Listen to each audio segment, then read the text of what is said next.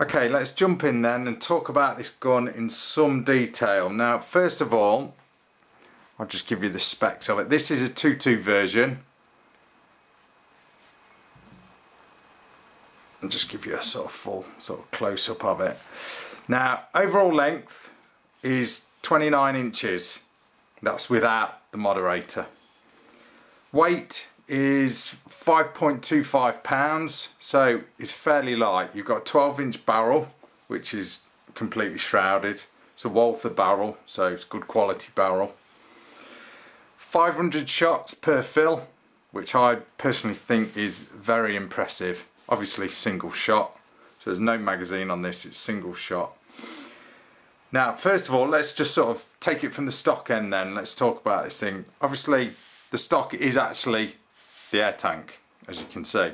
You've got like a soft sort of, well, not so much soft, but softer and obviously warmer than putting your cheek on the actual bottle itself.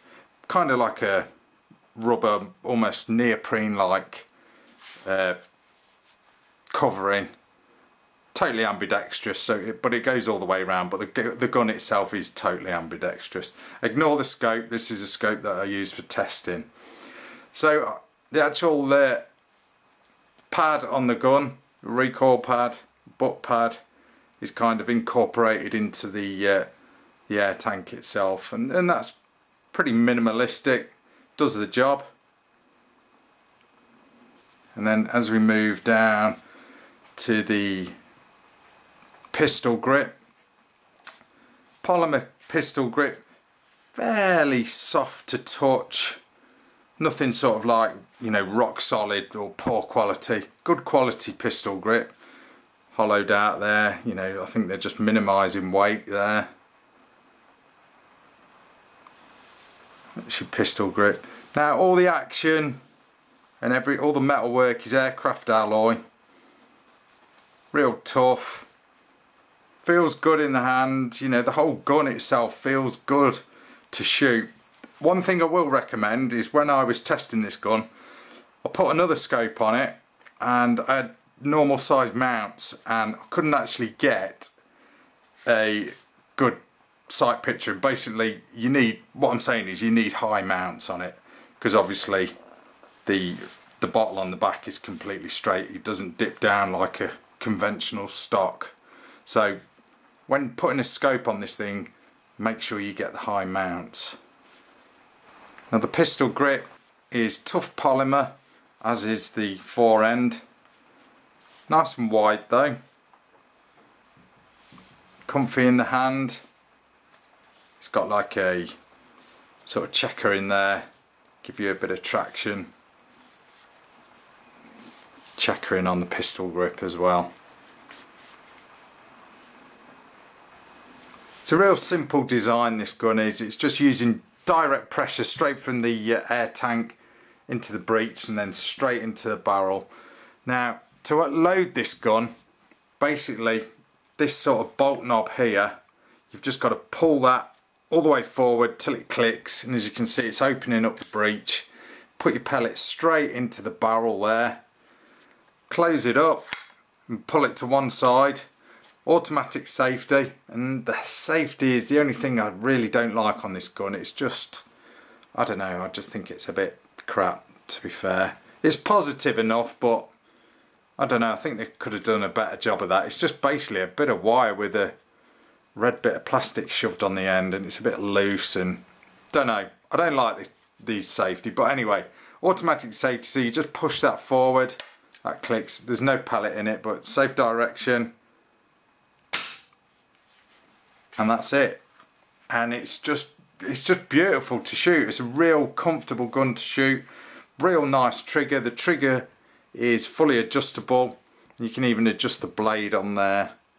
See the Allen head on that bolt, the screw, you can undo that and adjust the where you want the blade of the trigger. Trigger guard is metal, nice and tough, pretty self-explanatory there, and does what it says on the tin pretty much.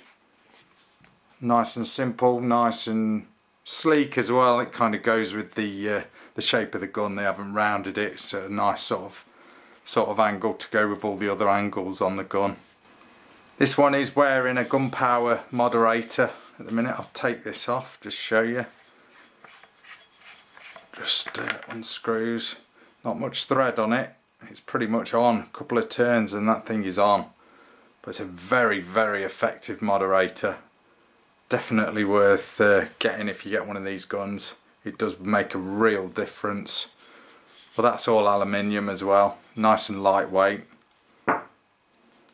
Plus it finishes the gun off as well. But the Stealth, I believe, does come with the moderator anyway. But I'll show you this thing stripped down as well, seeing as we've got the moderator off. Just take the air bottle off, that just totally unscrews.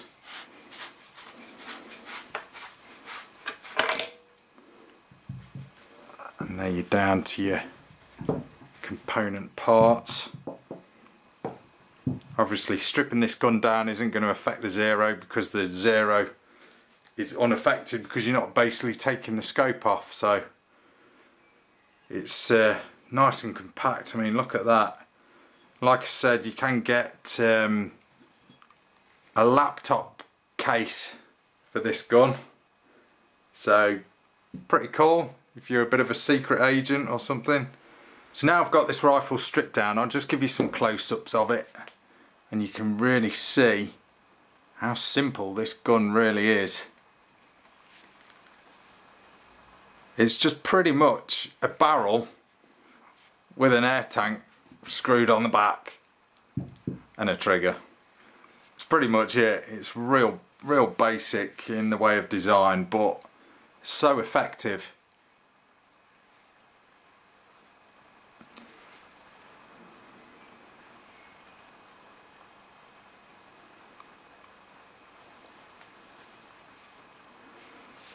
Now I can also give you a close-up of the added bit of rail there. Now you can attach a Picatinny rail on there, some sort of weaver rail if you like, and then you can obviously attach a bipod to it. That'd be worth doing. It'd add to the sort of tactical look of this gun. You've also got quite a bit of rail here that you can attach stuff to, and they've also done some Allen holes here as well, where you can obviously attach a weaver rail on there to attach a light or a laser or whatever you want. But yeah, that's the gun stripped down. Super lightweight, super compact when it is stripped down like this. And it's just a good fun rifle. I love it, I do. I mean, the fun I've had with this in testing, I just haven't wanted to put it down. It's been that much fun. For a single shot as well, it's just great. I'll give you a closer look at the air tank as well. A bit more easy to wave around on camera while it's all dismantled like this. So you've got like a rubberized recoil pad on there, just mainly to give you grip.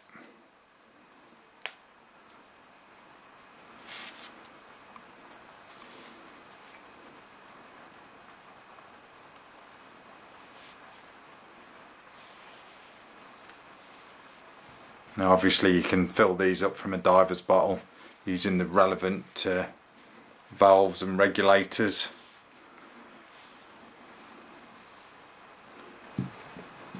Now that's the Stealth field stripped. To put it back together, dead easy. Just screw on your air tank without cross threading it or anything.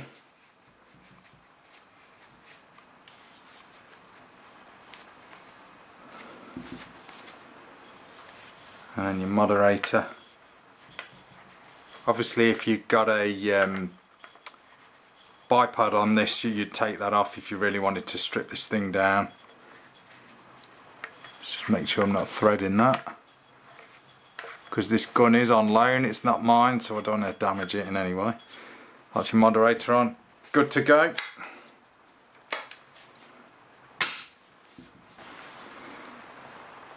You've got plenty of rail here to attach a scope or whatever sighting device you want on here.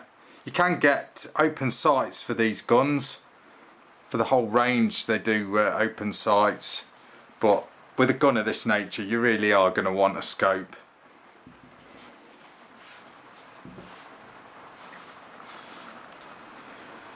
The cocking lever or bolt knob, it's got the same sort of rubberized finish on it as the cheek piece, or the area where you'd put your cheek on the air tank. It's kind of like a tough neoprene rubber like material. For testing purposes I was using trusty old Superdome pellets, which I use in all my testing. It was consistent with them, and I even went on to good old Ely wasps. Do they still make these things now? I don't even know.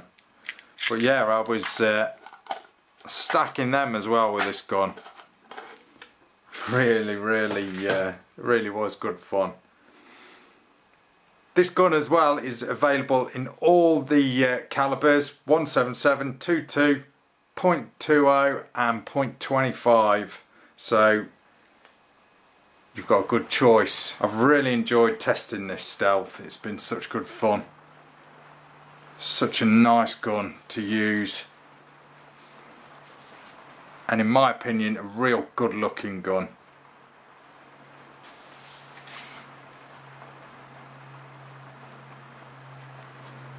Thanks for watching guys. That's your Rack and Load review.